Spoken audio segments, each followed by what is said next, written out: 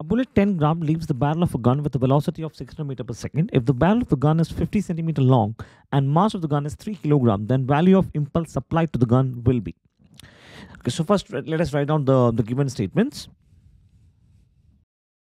So we have mass. So we have mass of the gun, which is given to us as 3 kilogram, right? So mass of the gun is 3 kilogram, and then we have mass of the bullet, which is given as 10 kilogram. Sorry, 10 gram, which we'll take it as 10 into 1 gram, which is 1 gram 10 to the power minus 3 kilogram. Therefore, we have 10 to the power minus 2 kilogram. Now, velocity of the bullet is given 600 meter per second. So we take VB is equal to 600 meter per second. Now, why have we taken mg, mb, and VB? Okay, before that, I hope this given data is clear to you. Now, what we'll do is we'll try to understand what the question demands. This is what the question actually says, that we have a gun. So this whole system, actually, this whole diagram represents the gun and the bullet. Bullet being represented by the red one here. So we have the gun and the bullet as a system, right? Bullet plus gun is a system here. So we have this complete system before firing and after firing. Now see, before firing, we have a gun and a bullet. After firing, the bullet leaves the gun, but still we consider this to be the one complete system. Now, since bullet and gun are the system, we can say that the net external force, let me just write it down one more time. The net external force acting on this system is 0. Why is it 0? Because the bullet is moving due to the chemical reaction that is taking place, due to the energy obtained from the chemical reaction taking place inside the bullet. So it is not that nobody, someone from the outside is forcing this bullet. No. Well, actually, yes, we are triggering the gun, but that's not the point. The point is that whatever caused this bullet to move, it actually is taking place due to the gun here, right? So the bullet and the gun, when considered as a system, the total net external force acting on it is 0. And if total net external force acting on it is 0, then we can say that delta P is equal to 0, or the change in momentum. Write down that also. Therefore, we can say that the change in momentum is also equal to 0. Now, when change in momentum is equal to 0, we can say that P is a constant. Why? Say, if we say that d by dx of P is equal to 0, it simply means that P is a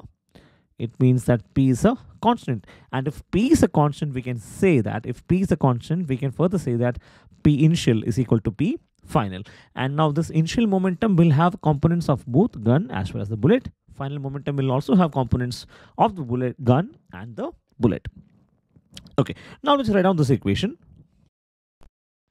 So this is the initial condition. Okay, for clarity, let us write down this also. So this is the initial condition and this is the final condition, right? Okay, now Pi is equal to Pf. Now Pi will have two components, one for the gun and the other for the bullet. So this component here represents the conservation of momentum for gun, and this one represents the conservation for bullet. Again, the same logic.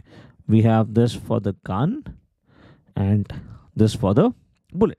Okay, so initially the gun is at rest, so we can say that UG, initial velocity of gun, is equal to 0, and initial velocity of bullet is also equal to 0. Now mass of bullet is known, initial velocity of bullet is equal to 0, mass of gun is known, initial velocity of gun is also equal to 0. So UG is equal to 0 here, UB is also equal to 0, and therefore we can say that this complete initial term is actually ruled out and it's 0. So this is equal to mg into vg plus mb into vb. Now, since this complete term is equal to 0, we can transpose this mb vb to the LHS, and therefore we have minus vg. So if I have to write one more step, this would actually look like this: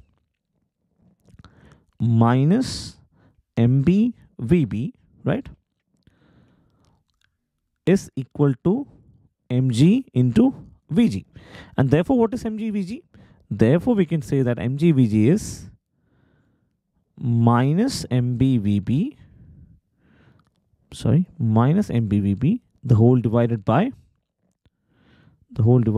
mg is equal to vg. I just written it in a more organized manner here. So we have minus Vg is equal to mb by mg into Vb. Okay. Now this minus Vg is actually what we call as the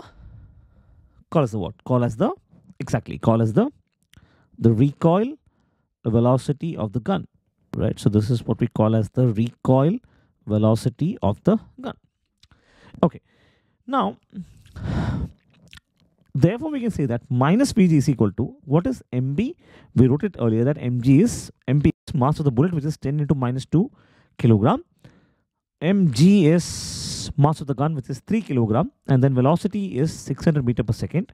Now, as usual, we'll put the constants together. So we'll put all the constants together. So 10 to the power minus 2, 3, and 600 constants. So we just put all those together. And what will be the unit? See, kilogram by kilogram will, okay, now since being an objective class exam, there is no point in talking this, but still, just to make sure that the concept is clear. So 10 to the power minus 2, these two will cancel, 6 by 3 is 2, and therefore we get minus V is equal to 2. Or therefore we can say that recoil velocity of the gun here is actually 2 meter per second. Okay. Now coming to the final part. Now by impulse momentum theorem, we have that impulse is equal to change in momentum. Which component are we talking about? This impulse can be for both gun as well as for the bullet. So it can be for the gun and the bullet as well. But we are talking here about specifically about impulse of the gun. So impulse of the gun is equal to change in momentum. So impulse of the gun is equal to change in momentum of the gun. Change in momentum of the gun is equal to mass of gun. Sorry, my bad here. Mass of gun into initial velocity of final velocity of gun minus initial velocity of gun. Mass of the gun is 3 kilogram. Final velocity of the gun we just determined to be 2 meter per second. And therefore we have 3 into 2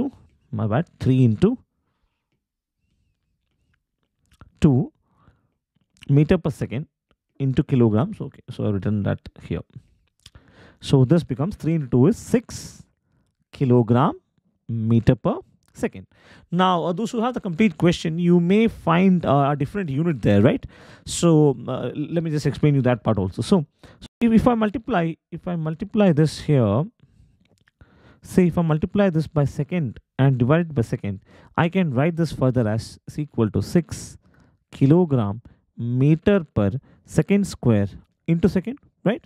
Now what is kilogram meter per second square? Kilogram meter per second square is nothing but 1 kilogram. So this is actually 1 kilogram per 1 meter per second square is nothing but the unit of 1 Newton. So this is 1 Newton into second, and therefore we have 6 Newton second as the option.